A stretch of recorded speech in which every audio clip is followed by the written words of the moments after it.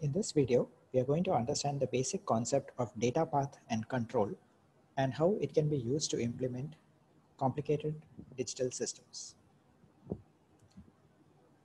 We are going to take an example where we add a set of numbers together. There are a few questions that need to be answered in particular, what is the representation that is used for the numbers, how many bits and so on. And we also need to make a choice on how the adders themselves can be implemented. Is it a chain of adders, a binary tree, and so on? And we'll also look at what the critical path implications are for such a design. The next important part is to understand how this can be converted into a sequential circuit. And using a single hardware unit and a register with feedback, we can implement the entire addition on limited amounts of hardware by using appropriate control logic. And of course, we'll have to implement multiplexers to feed the data in successive clock cycles. In general, any computation can be broken up into a combination of two things. One is the data path, what type of arithmetic computations or data manipulations are to be done. And the second is the control. How do we control what happens to what and at what time instance or when? So by taking up an example, we are going to see how we can sort of break up a computation into a combination of a data path whose job is only to do arithmetic computation and a control unit that controls what happens when. The example that we are going to consider is we are given a set of 10 numbers and we need to add them up and give the result. Before we get started with an architecture, we need to answer a few questions. How are the numbers represented? And the simple choice that we can make is we just go ahead with binary digital representation. We then further have to decide, do we handle negative numbers, and if so, how? And a common approach would be to use the 2's complement method. How many bits should we use? This depends on what the application is, what kind of numbers are being used, and so on. So for now, we'll just assume that we have, let's say, 8-bit numbers. The next question is, how many bits do we need to use for the sum? Because after all, when I add 10 8-bit values, the result could be bigger than something that fits within 8 bits.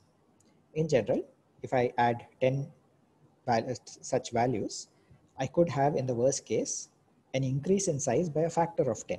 And therefore, I need log 10 to base 2 or 4 bits extra in order to represent the sum.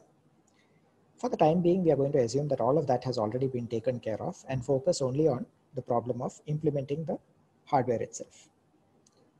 The next question that we need to answer is, how are the numbers going to be supplied to us? And what we are going to do, to start with at least, is to assume that all the inputs are parallelly available to us as some kind of input wires. It is also possible to assume that we could get them sequentially, one per clock cycle. And the next question that happens is, that we need to answer is, what happens to the output? Is it just a bunch of wires? Is it a port on the module that we design? Or do we need to store it in a register and give some kind of a ready signal to show that we have completed our operations? Let's start with the most simple and obvious way of implementing addition. Take the numbers 2 at a time, add x1 plus x2. To that sum, add x3, then x4, and so on until we get to x10. In this way, each of these adder modules, we assume, has already been implemented in some kind of hardware. We could either have Verilog code for doing this, which then gets synthesized, or we could directly try and implement a set of full adders and chain them together in order to implement multiple bit addition. Right now, we are just going to assume that the addition and such modules are fundamentally well known and that any compiler that we have is already capable of implementing such basic modules. In such a case, the critical path, assuming that we wanted to implement this as part of a larger system, would be through the entire chain of adders. And since there would be 9 such adders, the critical path would be 9 times the delay of a single adder module. And the delay through a single adder module in turn would essentially consist of the total delay or the worst case delay when going through all the bits of the adder. So if I'm trying to add two 8-bit numbers, I could potentially have a situation where my carry needs to ripple through all the 8 bits. That would probably correspond to the critical path for a single adder and would determine the TA. 9 times TA would then be the critical path for this overall tree of adders that we are creating.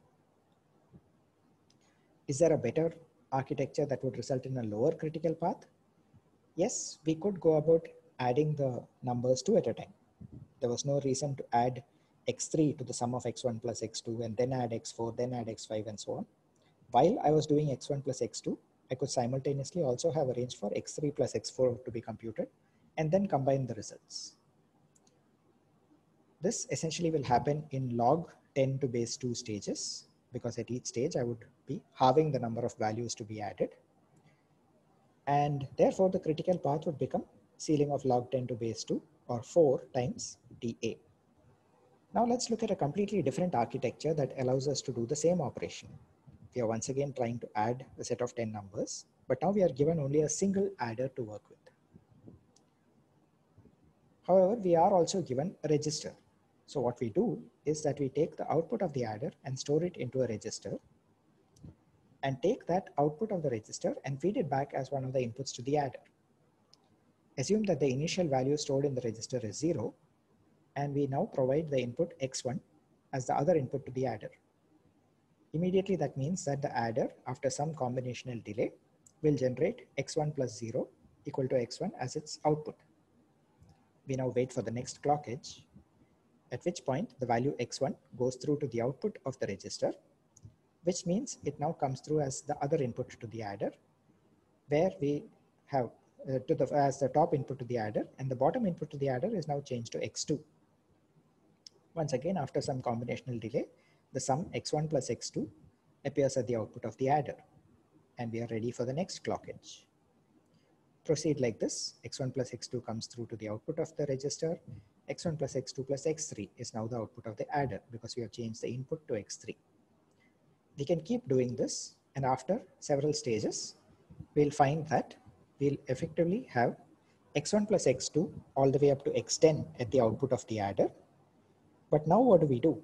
We don't want to continue adding more values to it, which means that at this particular stage, we can take this sum x1 plus x2 up to x10 as this can be stored away somewhere.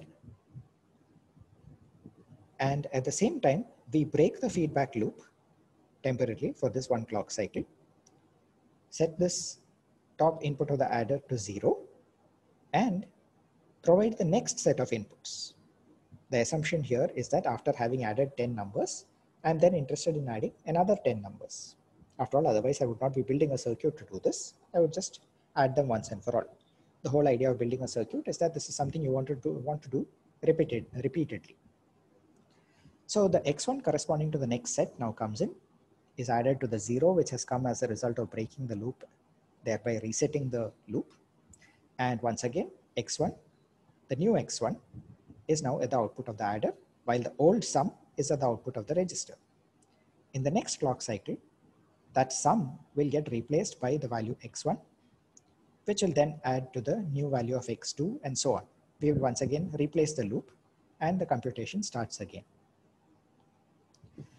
What have we done over here? Effectively, what we have got is a setup where a single adder, a register, and some amount of control logic, which basically tells us that the x1, x2, etc. have to be applied one after another to the bottom input of the adder, and that at specific time instance, we need to break the loop and supply a 0 to reset the sum, and also that the sum itself needs to be taken out at a specific time instant. All of these pieces of information come together and need to and basically constitute the control logic part of the circuit that we have just implemented. So overall, to summarize, what we have over here is a data path that consisted of an adder and a register, and a control which had multiple units. We needed a counter to keep track of the count between 1 and 10 and decide which of the inputs needs to come through to the bottom input of the adder. We could think of this as being some kind of a finite state machine. That is to say, I am in an initial reset state, and Once I get out of that and get some kind of a start signal, I now go into a new state where I count from 1 to 10, get each of the inputs, add them. And after I have done with the entire thing, I now generate a signal that says, okay, I'm done and I'm ready to accept a new set of inputs. So you can see how this simple structure where we basically used an adder, a register, and some surrounding control logic effectively constitutes a data path and control that can be used in order to implement just the sum of 10 numbers. Obviously, by itself, this is not very interesting, but it sets the stage for us to try and generalize this problem.